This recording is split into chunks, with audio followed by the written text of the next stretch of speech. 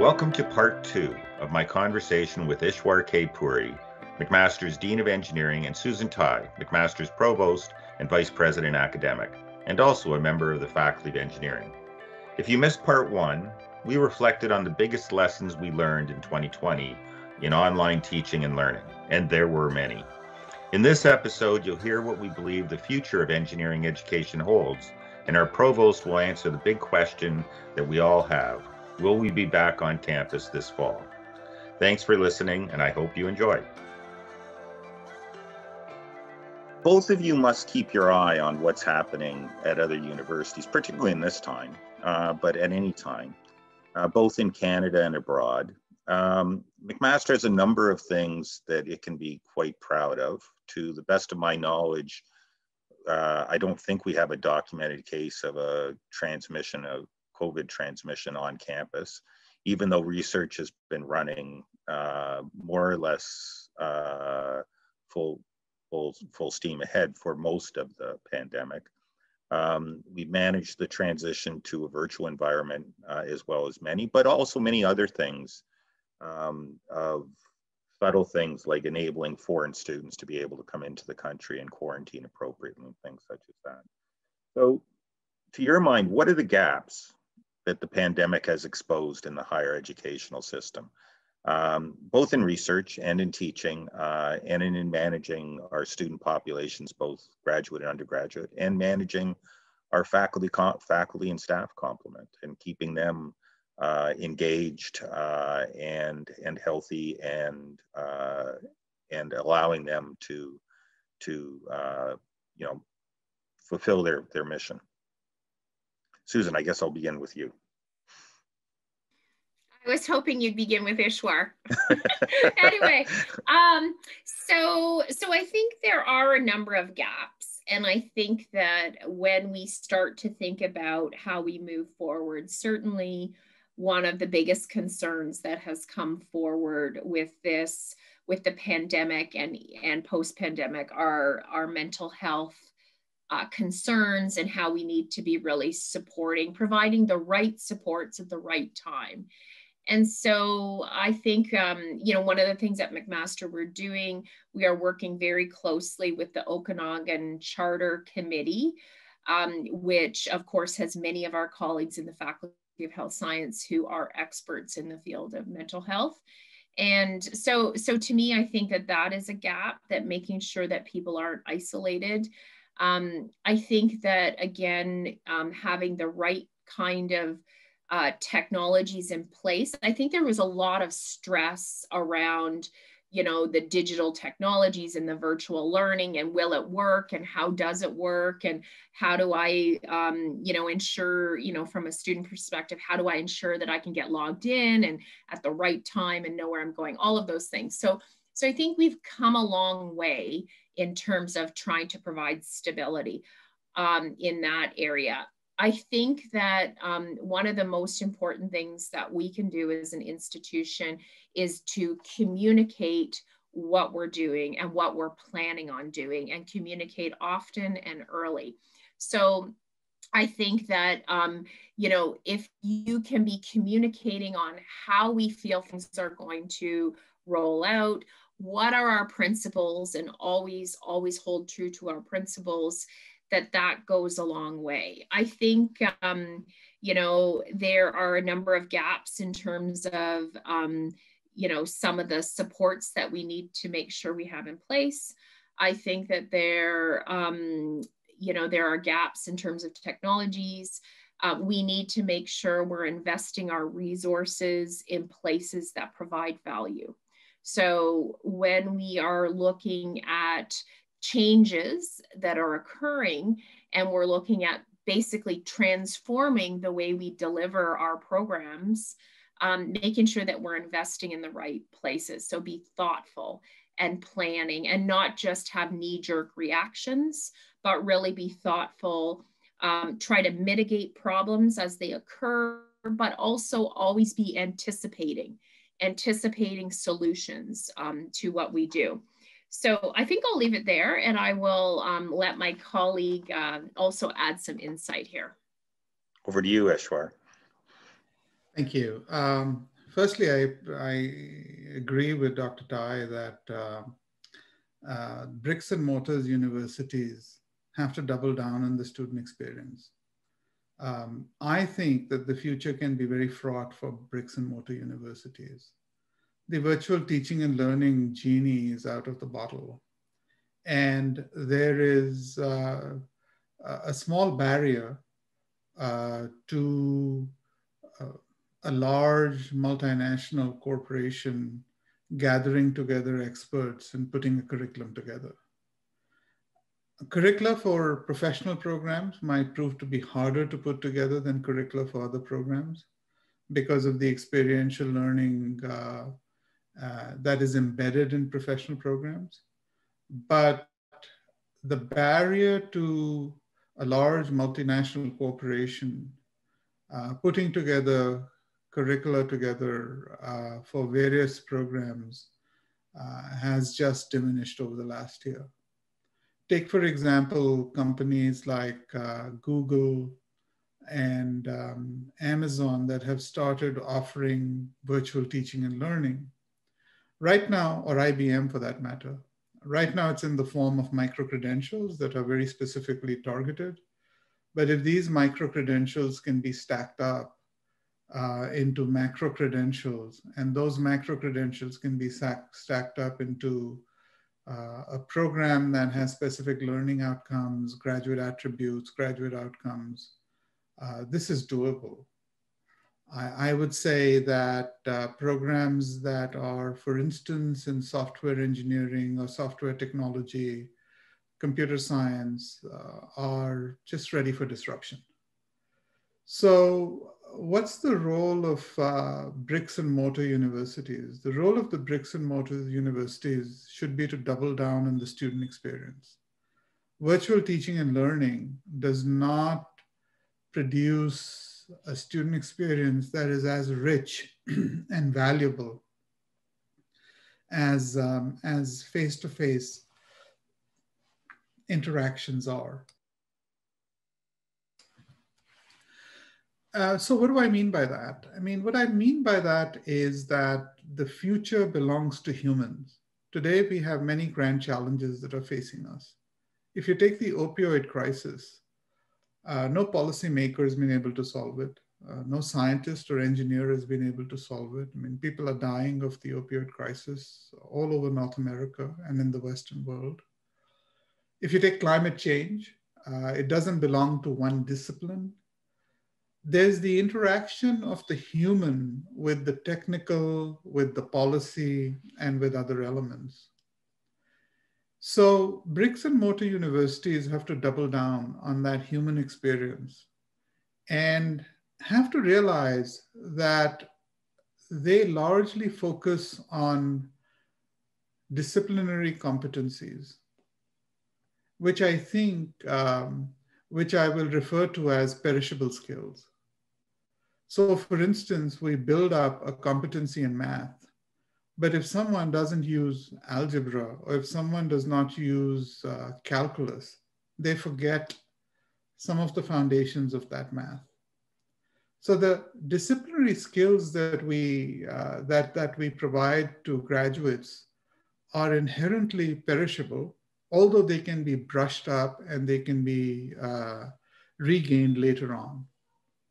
What bricks and mortar universities should place more emphasis on now are durable skills. Those durable skills are the skills that allow students or graduates to be creative and design solutions, to integrate multiple disciplines in order to solve problems, to be innovative, agile, understand that every solution must have a business case, to be able to work in multicultural and very diverse teams, to realize that they are part of a global community, but they must, in order to thrive, work on local solutions. So I think that's the challenge for bricks and universities. Some universities today get it, and others, you asked about a global scan of universities, and others don't. So I think that the ones who don't get it, the future is fraught for them. There's I would say that there are two intersecting themes here. One is a theme from the private sector in particular, industry, companies, and so on, who claim that graduates do not have the skills that they require in order for them to be truly effective the first day they walk in on a job. It used to be about 20 or 30 years ago, many companies had training programs, but they've done away with them. And they would like universities and higher education institutions to take on that responsibility. So if we don't rise to the challenge, the private sector will.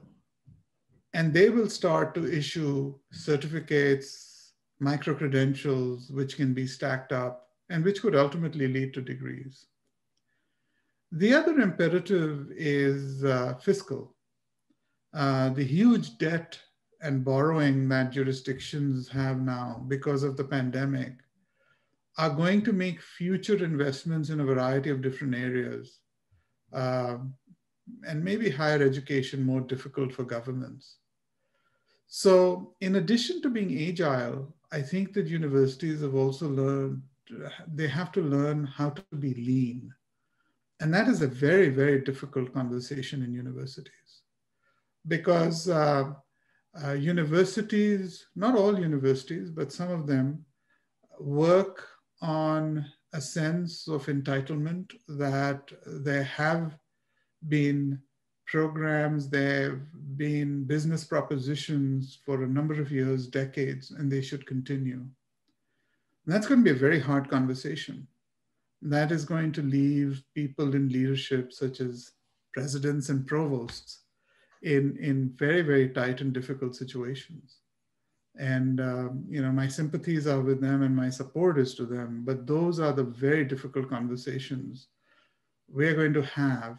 The universities that overcome these conversations are the ones that will thrive. The ones that don't will limp along, but their success may be in jeopardy. Okay, I'm going to pick up on a couple of threads that you left there, Ishwar. One is the criticism of some universities and perhaps higher education in general of being entitled. And also earlier in your statement, the need for multidisciplinary, diverse teams to work on these challenges. And I just want to diverse, of course, not just in their knowledge, but also in their backgrounds and their identity. And of course, 2020 will be known for the pandemic, but it will be known for something else as well. It's the year that the Black Lives Movement really didn't begin, but really became a worldwide phenomenon, which led to challenges to many established institutions, including universities, for how they were going to change, how they were going to embrace and diversify, not on the timescale that universities are used to, but in a much more rapid sense. I'll begin with the provost again. Can you perhaps comment on how McMaster's response at this point in time to the challenges that were issued to it from the Black Lives Movement? Right, and at McMaster, we actually have quite an active African Caribbean faculty association. So ACFAM is quite active, and they have been a group for some time. And so I guess part of the interesting aspect, specifically dealing with the Black Lives Matter, is we did have some experts on campus at our institution who could really help guide us forward and provide some recommendations for how we would think about these complex issues. And I don't want to underline the fact these are really complex issues and issues that we need to be seriously tackling and dealing with collectively as a community. And so again, when I joined and we started to look at things that we could do, there were some clear and obvious things that we could be supporting within the institution to really help advance not only our culture, but also be leaders. And so one of the initiatives that I was very pleased to help lead and work with my colleagues, the Deans of Engineering and our AVP Equity and Inclusion, was a Black cohort hire. Faculty, which we really felt was important. It sent a very important signal and message. And also it really did showcase the fact that we are a community that is inclusive. We value diversity, and we really wanted to make a strong statement. And I would say that is really an actions speak louder than words. I think, moreover, we're also looking across the board to look at other activities as well that can really showcase the fact that we want to be inclusive. So we also have many ongoing activities and an interest in working with Indigenous colleagues as another example of how we're really fostering diversity, inclusion, and equity. And one of the things that's really important to me is to ensure that we build a culture that is sustainable and that that values our diversity. So ensuring we have appropriate training, ensuring that we foster collaboration. And I think, you know, what it really comes down to is listening to others and collaborating. And, you know, I think that, you know, it has been a challenging time in society, but really it's enabled for us to have some very serious conversations about how we want to move forward. And also it's enabled us to really make a commitment, and a commitment that we are a place that fosters inclusion, and it's across the board. And so to me, again, that is a very positive part of this. We, you know, whenever we face challenge, we have to look at what that challenge is and really come up with solutions collectively as a group of stakeholders come together so that we can advance. And I think that is an absolutely important commitment that we can make at this point in time. I think there's a lot of reasons for why we need to be working at this. I want to be clear, it's a journey. It's going to take us time as we go down this, but I think the fact that we're having some of these difficult conversations, we again are listening and acting. And so to me, I think it's a positive step in the right direction, but it's by no means done, that we need to continue to work at this, and we will need to continue to work at this for some time. I know that equity, diversity, and inclusion has been one of the principles that you have advocated for since coming to McMaster. But in particular, what will the Black cohort hire mean for McMaster Engineering, and what other kinds of initiatives maybe have been put into place both some time ago and are currently being implemented? So I think the Black cohort hire is an enormous effort to the credit of Dr. Tighe. She's made it possible that under the best of circumstances, we could have 24 faculty members who might join McMaster, but this may take time. We would have between 12 to 24 colleagues in that cohort join McMaster. Not all, of course, to the Faculty of Engineering, but spread out across the university. I mean, I think that's a terrific effort. Where I think that effort has to be leveraged is with the pipeline. When we hire these faculty members, we have to support them and we have to make sure that they are successful, but we do that routinely. I think that that's a challenge, but it's a challenge we can meet. Another challenge that we must meet is providing access to individuals who don't have access right now because of racism, because of lack of means. So what we've done in the faculty is we've looked at various underrepresented demographics, and we have actively raised philanthropic funds for them. So for instance, we now have scholarships to identify students who don't have the means but come from historically depressed areas, such as the parts of the east end of Hamilton. We have scholarships that encourage women to enter engineering. With NESB, there's a scholarship, the National Society of Black Engineers, there's a scholarship that's been established to bring in Black students to the Faculty of Engineering. We've established a fellowship for PhD students who are Black or Indigenous to enter the faculty.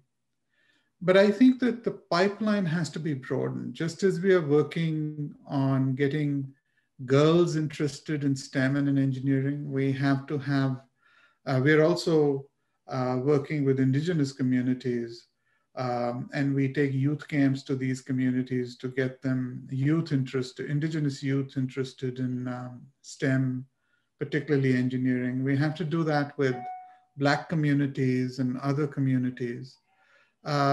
We must have postdoctoral fellowships, because it's not always usual for a PhD graduate to immediately get a position as a faculty member.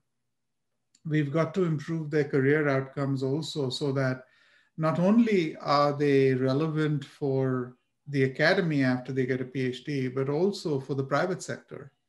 We've got to work with our corporate partners, by giving them really effective co-op opportunities. So I think what I would say is that, as Dr. Tighe said, it's a journey, but that journey involves developing an infrastructure, and that infrastructure should really broaden the pipeline. All right, and before we close, I would be in hot water with many people if I didn't press the Provost on a particular question, which is, you have some of the world's leading experts in virology and the pandemic response.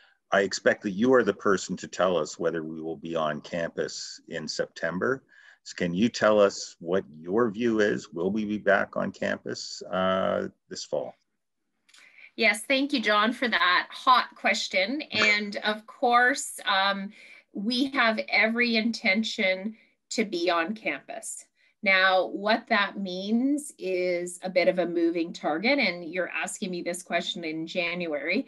So given the dynamic nature associated with getting access to vaccines and fully understanding contact tracing, et cetera, it's a challenging question to ask me right now. However, we are working on it. We've started to plan and think about the fall 2021. You're right, we are going to be leveraging our experts here at McMaster. We have some of the best and the brightest who are doing research in COVID-19 and doing research in testing.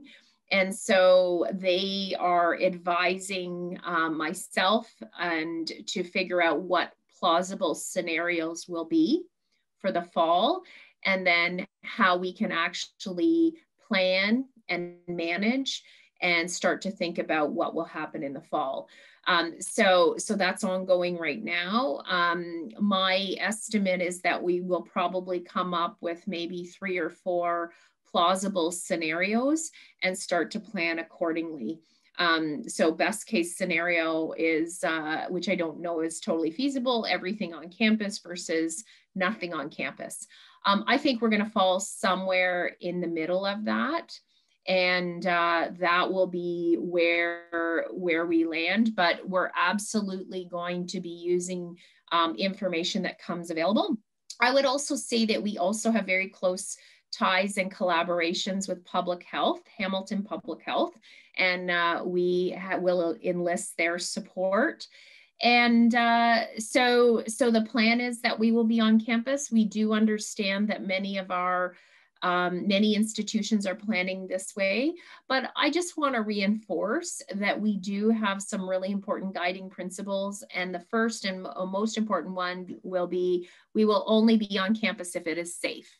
So, and we also will make the commitment to communicate.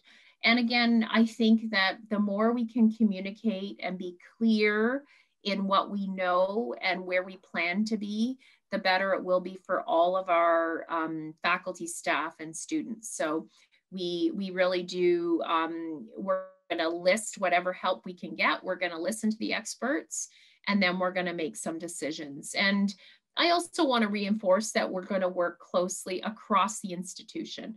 You know, our faculty deans, Dean Puri and others, our other experts who look after the residences, our other administration groups, we're going to be working together to come up with a solution. Thanks for listening to this episode of Big Ideas for a Changing World. This show was produced by Jessie Park and edited by Dan Kim of the Faculty of Engineering. If you enjoyed the show, be sure to leave a review on Apple Podcast or let us know your thoughts on social media. We're at McMaster Engineering on Twitter, Instagram, and Facebook. See you next time.